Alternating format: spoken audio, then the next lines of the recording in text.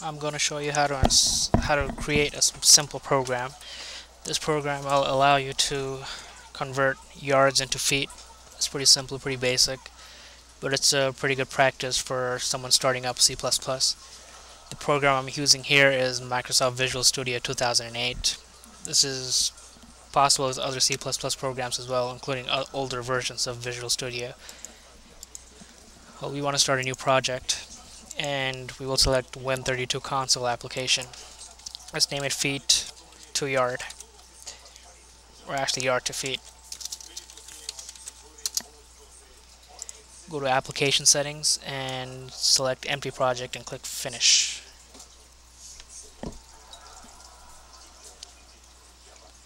Once that's done, you can go into projects and add a new item. You should add the CPP file, the C++ file. Put in a name for it. We'll go with yard to feet again. You get a blank file like this here. You should start off with marking your program first. Programmer. You can enter your name, I'll enter mine, which is Nasmus. Program, name of the program, I'll call it yard to feet conversion. You have to start off with a simple command line. This looks something like this: include IOStream.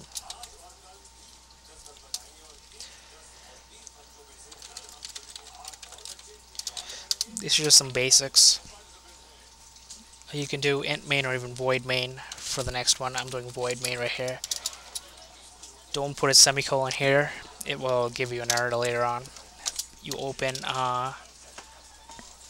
bracket. These are the curved brackets, not the regular brackets. You should close it immediately, just in case you forget later on, because it will give you an error. The first thing you should do is declare your variables. I'm going to use integers, which is int, and I'm going to call them yard and feet. Separate them with comma and end it with a semicolon. We'll have an output first. I'll ask the user to input the number of yards. For example, I'll say, please input number of yards, semicolon to end the line. Cin is the input. This is where they will enter the number of yards. It can be 5, 10, whatever they choose. And then comes the actual formula. We know that there are 3 feet into every yard, so we'll do feet equals yard times 3. We have the value of the yard already, which comes from the Cin. If you put in 5, it'll be 5 times 3, and we'll get the feet. So you want to output it again. Cout. We'll say yard. This yard will be shown whatever the input was. You have to cascade it again. Yards equal to cascade it feet. This value will be whatever this value is.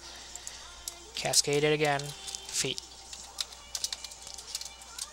ENDL is the end line. It'll end the line.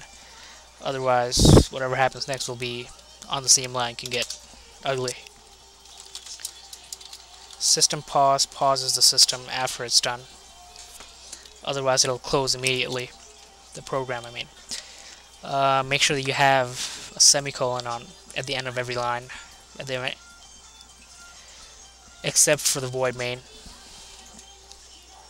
This command is ended by this bracket down here. It's a simple program. You can then debug it. You can start debugging. You can click F5 on your keyboard, and it will do the same thing. No errors. Let's say 5 yards. You get 15 feet. If you want to test it again, you run it again. Let's say 10 yards. It's 30 feet. That sounds about right. Well, thanks for watching the video. I know this is a basic program. I will try to put more complicated ones later on. Enjoy it. I hope you enjoyed it.